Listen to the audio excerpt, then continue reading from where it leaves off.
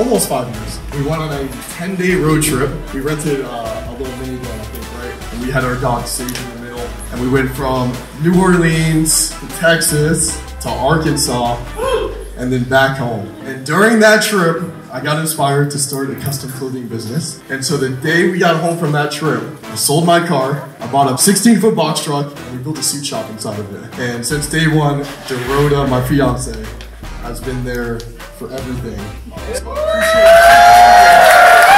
So for 2.5 years, we traveled in the box truck. We went from door to door, knocking on doors, trying to find people to buy custom suits out of the truck. And then I got inspired to actually want to grow the business. We got Mike with Tweeds, TJ with Tweeds, Rob with Tweeds, Matt with Tweeds, Seth with Tweeds.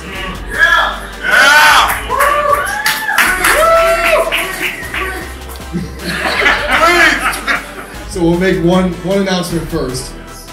So, Tweeds is opening in St. Pete.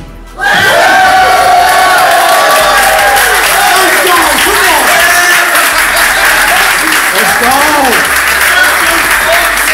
This place is going to be unbelievable. When we have our grand opening, I hope that each and every one of you are there, because the design that we're putting into this shop is going to be like nothing you've ever seen before. I promise you that you've never seen a suit shop like this. We have the interior designing plans ready to go. The architect is stamping it, and the contractor's in place to build an amazing, amazing Tweeds for the location. And this guy right here, and this guy right here, they're going to be running this shop. So Mike, come on, let's go. Mike moved to Sarasota a year and a half ago. And he's so committed. No, he's going to St. Pete!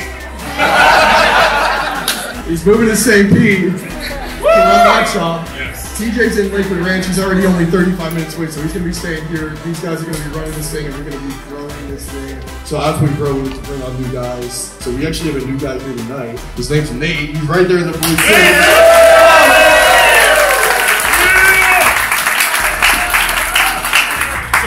Nate's been a lifeguard for 5 years. Pretty cool. And he cuts his own hair. That's pretty cool. So I thought that was fun. I'm really excited to be on. Oh yes, we do. We have the item. Mike, can you hold this for a second? Hold it there. Look at it, and the truck.